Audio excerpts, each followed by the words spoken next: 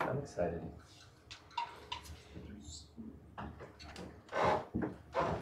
What was our other partner's name again? Gage. Well, thanks for coming again. I think instead of, or due to the superposition of feelings towards your presentation, you're still in the class. I want to take it as a credit that you like the class, but maybe it's just because it is a requirement. So, who we are and what are we doing? It's right question to ask after.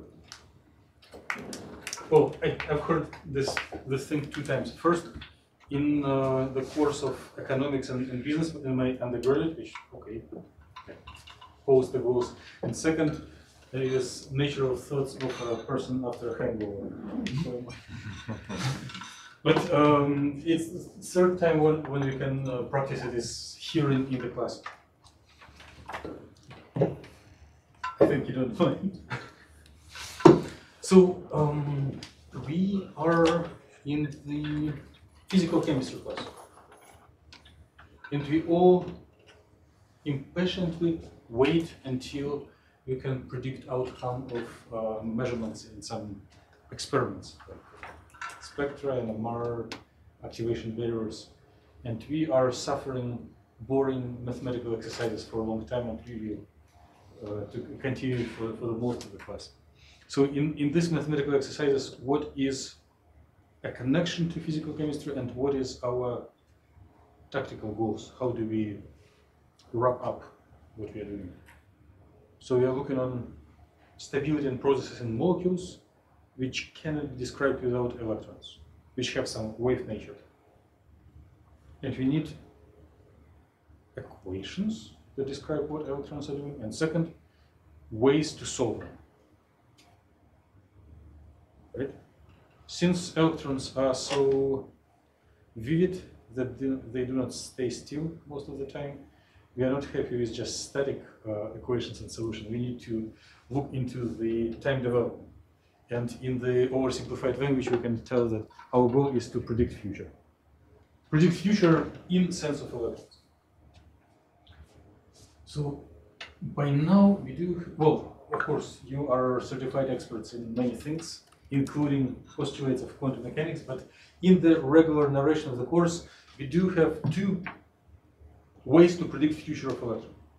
First, by what? Evolution operator. Yes, wave function evolution operator. And second is by infinitesimal increments, propagating forward in time, which works well for numerical modeling. And now we are looking to conclude the 3rd method to predict future, which is most practical, most powerful, and we will practice it at least 5 times during the course. 5 times is not like solving problem of 10 minutes, it's 5 big times. So the 3rd method will be based on separation of variables and solving Schrodinger equation in a standard way how people solve differential equations. One separates variables, one finds general solutions, and then one constructs partial solution as superposition of general solutions, linear combination, something like this. And we will go through this way which some of you may experience in differential equations. Or if you didn't do this course, we will cover the basics sufficient for our course. And by the end of today's meeting, I will ask for your opinion. Would you prefer white background or black background?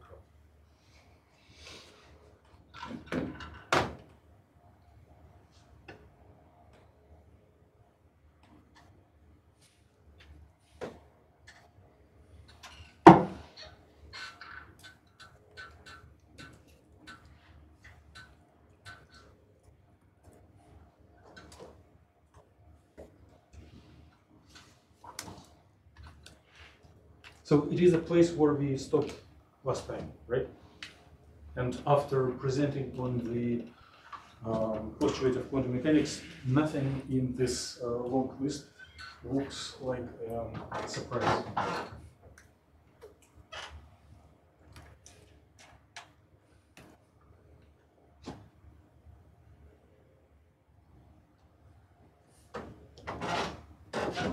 So this is an equation that you want to solve, right?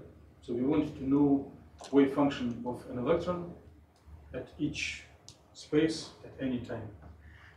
And it can be reduced to a time-independent equation that gives set of eigenvalues and eigenfunctions that are proper eigenvalues of this energy operator, Hamiltonian. What else? Good solutions of such equations should match so-called orthogonality condition. And then we want to use this information as a building blocks to solve this equation. Okay? And I promise that by the end of today's meeting, we will have. So, in some sense, it is our last pure methodological meeting. From next meeting, we will go into applications. They will be very ridiculous, inapplicable to real life, or very barely applicable. I can disclose the secret. We will consider a universe consisting of one electron for like 4 meetings. But otherwise, it will be only fairy tales without any practical. You will not develop skills to do anything useful for your career. So you better go slowly but surely.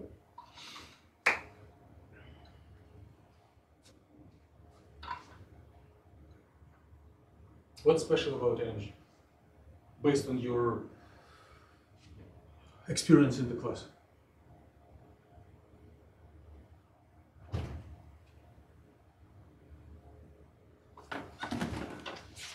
Just give any ideas. So, and you can do tricks and know about my interests profile and focus. If we are looking on time evolution, and we spend so much time about phase accumulation and action in the exponential.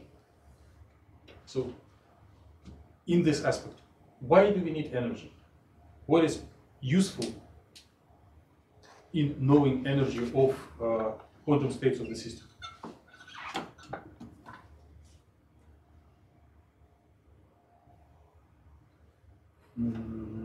Yes. I mean, it helps us like make predictions of what's going on with the electron.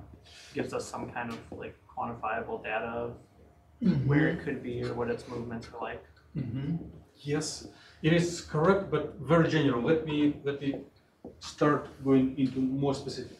So when we were going from time dependent to time independent Schrödinger equation, we guessed the solution in the form of function that depends on x times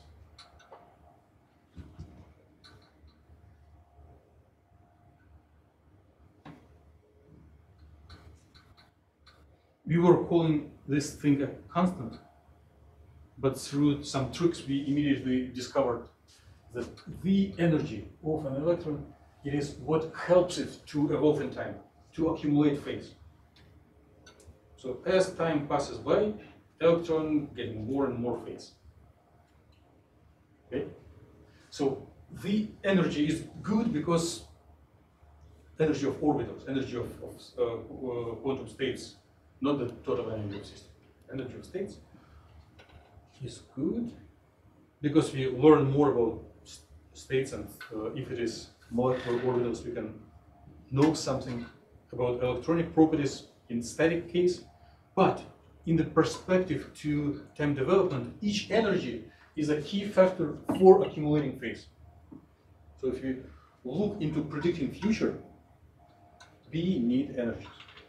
So what is special about energy is that it sets up time evolution. Evolution and phase accumulation.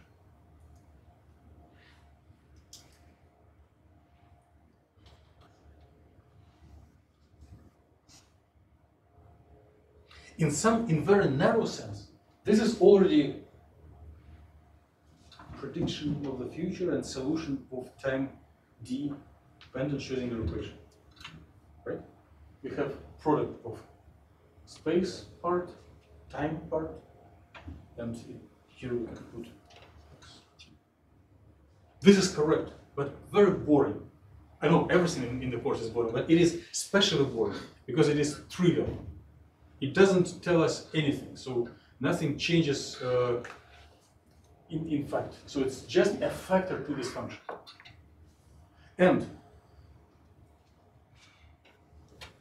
it is prediction of the future, but very boring future, when the past and future do not change much. Here I'm going to lie. But in the frames of this course, it is correct state. But generally, it is a big lie of quantum mechanics. A state if system is prepared in the eigenstate, it will stay there forever. So if we are in the eigenstate, this phase evolution will not break this eigenstate. System will stay there. No measurements, no any collisions. Therefore, it is boring. You are allowed to yell now because it is boring. But we want to look onto non-boring situations. And before we look on this, let's focus on the requirement of orthogonality in the properties of eigenstates, eigenfunctions of time independent Schrodinger equation. Please give me a sign if the word orthogonality makes you happy. Okay, I saw something. Give me signs if the word orthogonality makes you very unhappy or a little bit unhappy. So give me signs if you hear it for the first time. Okay, good. So we are not mathematicians, therefore we try to minimize amount of math to minimal level, but we cannot do without it. So all eigenfunctions of Schrodinger equation should satisfy this equation. If you multiply function by itself and integrate, it should give either 1 or 0, depending on if you multiply it by itself or function with different number. What is it? How to understand it from common sense?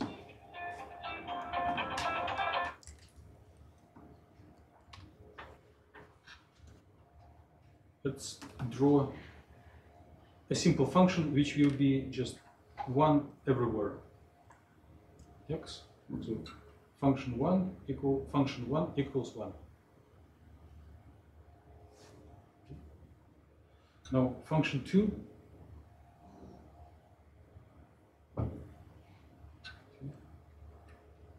equals x.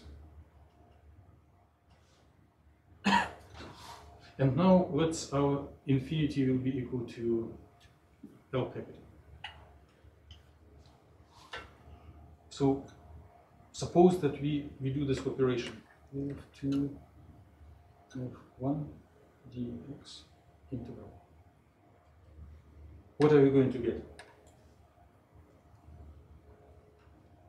So give me answer by fingers. One more try. One more try. Okay, one out of 14 was correct. So when you multiply 1 by x, you get x, right? And you integrate on the equal amount of equal range from negative and positive, right? So you measure, the integration is measured under the curve.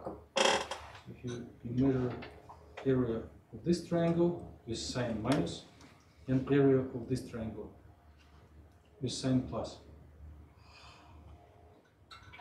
So they are of the same height, same base, but different signs, and add them together. What will be the answer? Yes. Good. So you hopefully get a feeling of orthogonality. So such functions multiplying each other, multiplying them together, and integrating, you get 0. And there is also normalization, but it's too boring. We'll do it later. Anyone is not happy with orthogonality property now? Okay, suppose that we are happy. We need it because we will use it through the rest of our meeting. And this is not true time after beginning. Probably we started about 5 minutes later. So I should be very careful with time.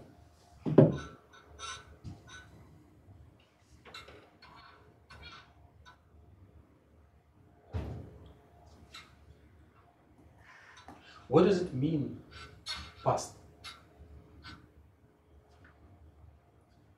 In sense of our course. Negative time. Yeah, you can set it negative or time equals 0, but what does it mean past in relation to wave function? Can we say that past will always consist of eigenstate of the system? No, past can consist of eigenstate of eigensystem, but one eigenstate, another eigenstate, or superposition of them. So we need to introduce a methodology, an approach that will accept any past, any initial condition, any general situation. So if we project from past to the future, we should not restrict ourselves to specific cases of past. So any past, any shape, any type of function that we accept as our initial condition at time 0 or time minus infinity, whatever you prefer, should work. So this is main idea, and the rest will be just boring math. Bless you.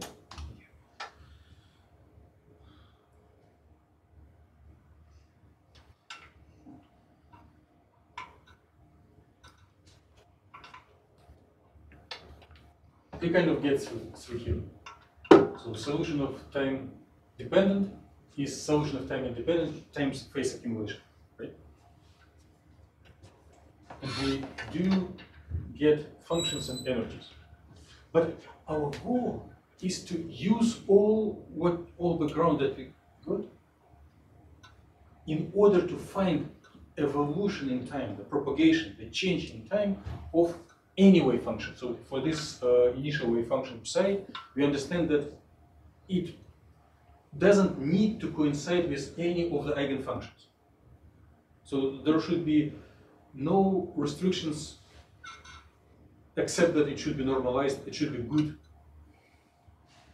function in mathematical sense. Like it shouldn't have too much of singularities or spikes or discontinuities, but it should be a very broad range of functions. Anything that can relate to initial condition of an electron. Like electron spread over around a nuclei, or electron spread over molecule, or electron running from one wall to another wall of a tiny nanomaterial, something like this. Generally.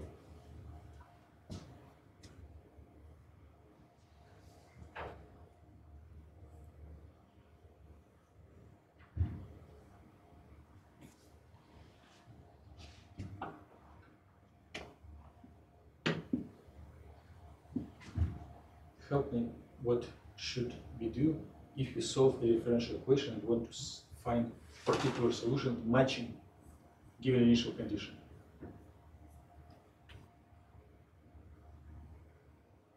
So the key idea, superposition, means we are going to represent our evolution not by one term like this, but adding together terms like this for all eigenstates. So I'm going to place a summation sign, somewhere in this slide. Where should I put it?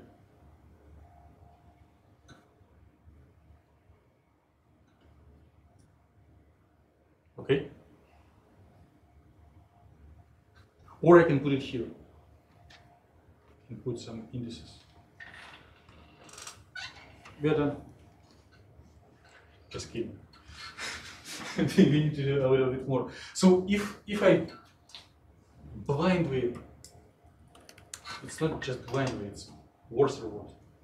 If I do a silly thing and just put summation sign, it will not work. Because if I just add them together, it means each of the eigenstates will contribute equally to the solution. But it is too wild approximation. Then if our initial condition, for example, consists only of one eigenstate and not others, then we should skip them from the summation. So we need to have some weights coefficients.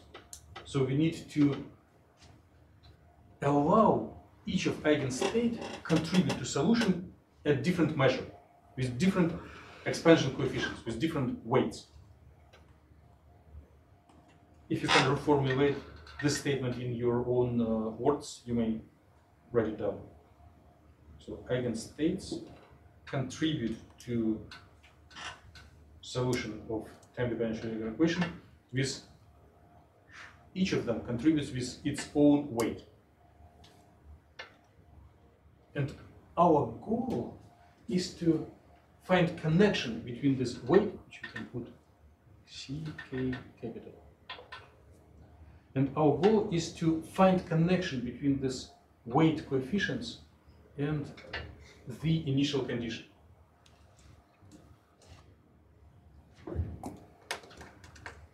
Find connection of weight coefficients C sub k and initial condition psi x comma time equals 0. We are very close to the answer, and some of you are aware of the answer. I just offer very slow steps to see the logic, because it is one of the what we get by the end of today's class will be our main tool for the rest of the course. Of course, we'll use it again and again, and it would be nice to have the best possible understanding. So do not be scared. It's not too many symbols. Through the course, we will have much more busy slides. If it makes a picture. So I haven't made anything. I just reformulated what we had on the previous slide. So our solution, particular solution for specific initial condition is constructed as a superposition of space-time, time evolution, which are specific for each eigenstate, and this weight coefficients, or we can call them expansion coefficients, or I don't care how you call them.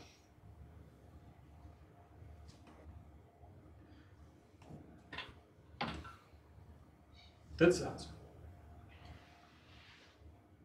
But it's not the whole story, because we do not know the values of these expansion coefficients. Even if you do know the solutions, if you know eigenstates and eigenenergies, we do not know these expansion coefficients, and we need to find them. We need, well, we are not, you can immediately object me and tell, no, you are wrong. We cannot find any expansion coefficients because we are not solving any specific problem. Right? Once a friend of mine was doing a practice teaching in the middle school, science for middle school, and was administering a lab with, it was not a lab, it was just a little short exam, quiz. And the assignment was, suppose, it was very introductory science with density or whatever. Suppose you have a wooden brick of this length, height, find the density. And everyone in class starts writing, and one person was sitting and doing nothing. I was coming. Why are you doing nothing? I'm supposed to get a brick. So, like, where is the brick? It is written. So, you can make the same objection right now, that we are not solving specific problem. How can we find expansion coefficients? Well, we need to establish a protocol, lab protocol, how to find this expansion coefficients. And then we will be in a good standing. So we need to connect these expansion coefficients with what?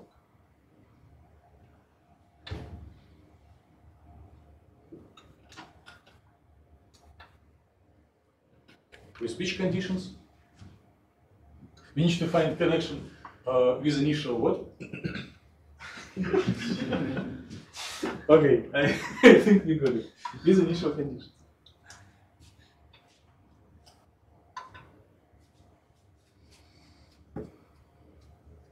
How? What does it mean, initial conditions? What's that? Yes. London? Yeah. You did answer what are initial conditions for wave function. How did you? Can you repeat? You answered like it is wave function at negative time. Yeah. Or we can accept it wave function at time 0. Yeah. Right? Yeah. So you plug in 0 for the time and Yes. figure it out from there. Correct.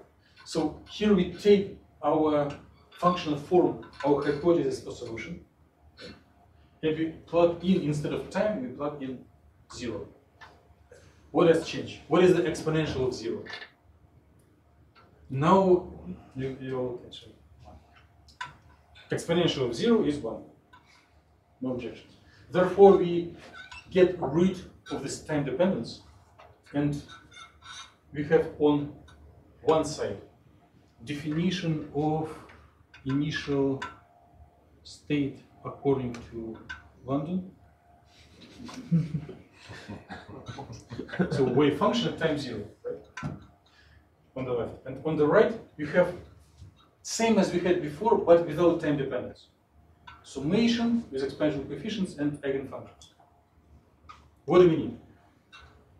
We need to find these coefficients and get rid of the functions. We need to do something to this expression to focus, to get answer for this C sub k.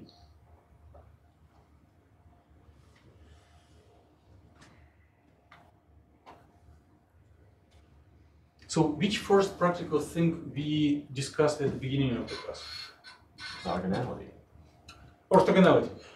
So orthogonality is something that will help us to simplify this expression. Maybe not making it shorter, but make it more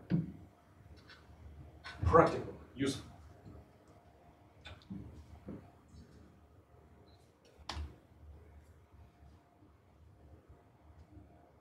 So we do have this psi x0 equals summation k c sub k phi sub k x. And we feel that orthogonality will help. So why don't we do a little numerical experiment and multiply each term from each side, from left and right, by eigenfunction with little star with different index. If here we had index k, here we put n, and we can put somewhere here dx, so it will be operation of integration. Integral dx phi star over n.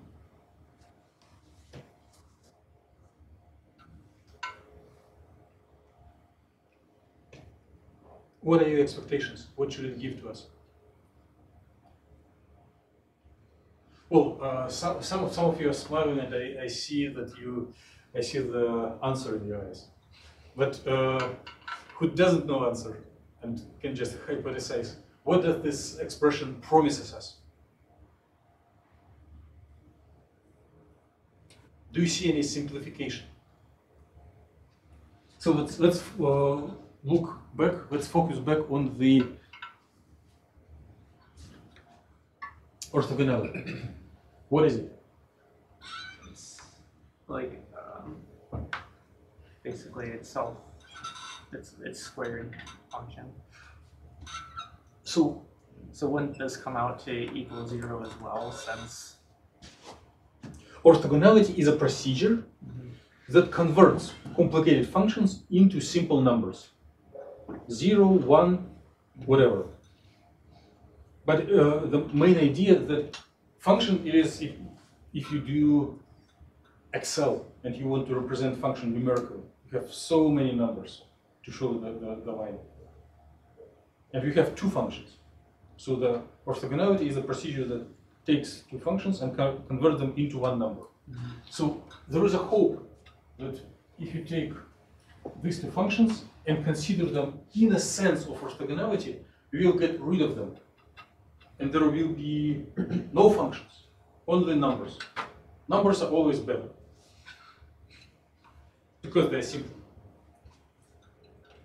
So we expect to get rid of functions.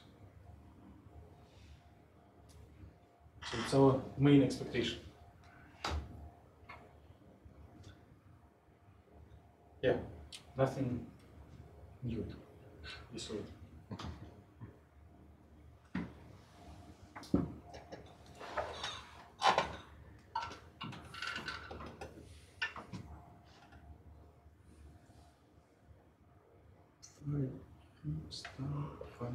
K dx. What is it equal to, according to our agreement? 1 if k equals n, 0 otherwise. K 0 is not equal 0. Do you believe that here we are in class are so advanced intellectually that we are the first in the world who do it? Well, I wish, but unfortunately not. Do you have an idea about names of scientists who dealt with orthogonality in application to quantum theory? Griffiths refers to this thing as Fourier's trick. I don't know if he actually had anything to do with it. Huh? Griffiths talks about Fourier's trick, like this thing being Fourier's trick.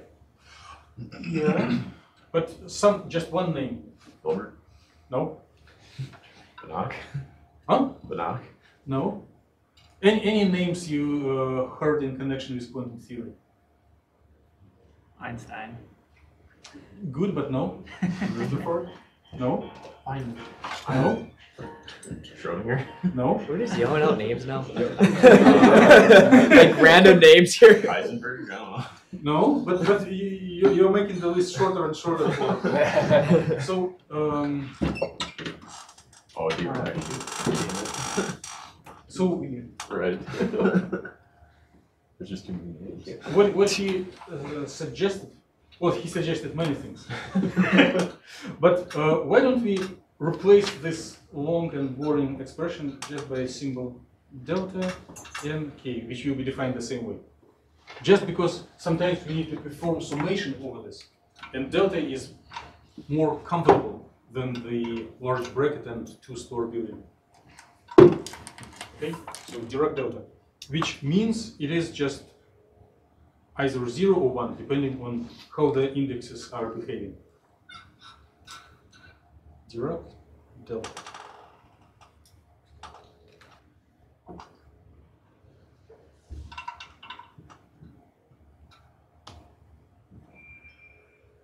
Wait, that's the Schroedinger delta, isn't it? Because Dirac's delta is the integral. Oh, I'm wrong. Yes, you're right. So it's not Dirac, it's Kronecker. Good. Extra credit.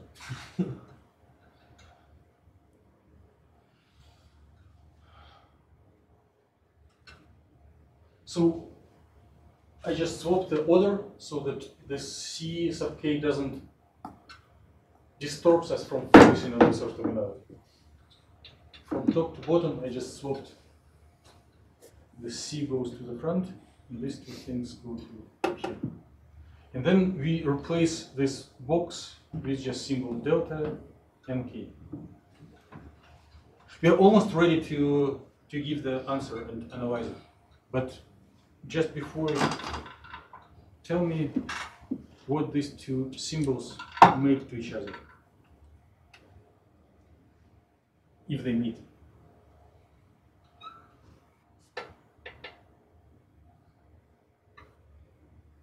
I'll tell you.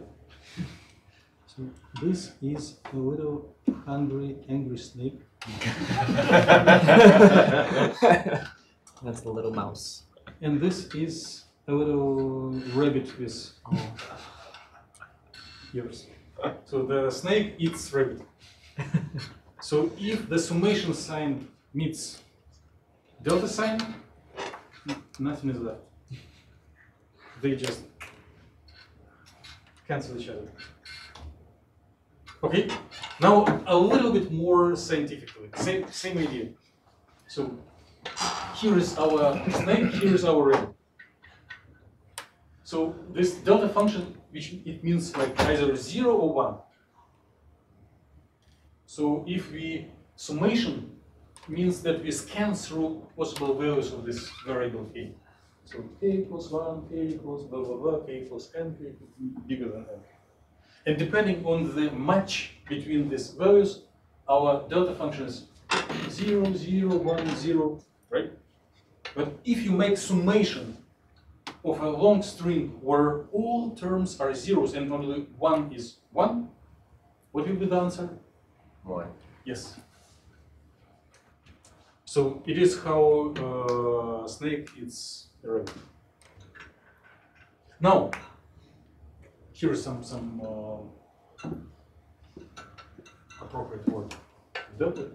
If we have not just delta, but delta multiplied by some progression, some discrete function, what is the answer? So same ideology. Summation means it is a row of many terms. K equals 1, k less than n, k equals 10, blah, blah, blah. And each term is something left over from delta function, which is 0, 0, 1, 0, and actual discrete function. C1, Cn, Cn, Cn, Cn plus 1. But the factor is equals 1 only in front or after one of these terms. All the rest are multiplied by 0 and eliminated. So the summation in delta pick one term in progression. Okay. Now, how do we deal with it? What do we have? So on the left we had phi 10 star psi initial condition according to random dx equals summation of c sub k delta and k.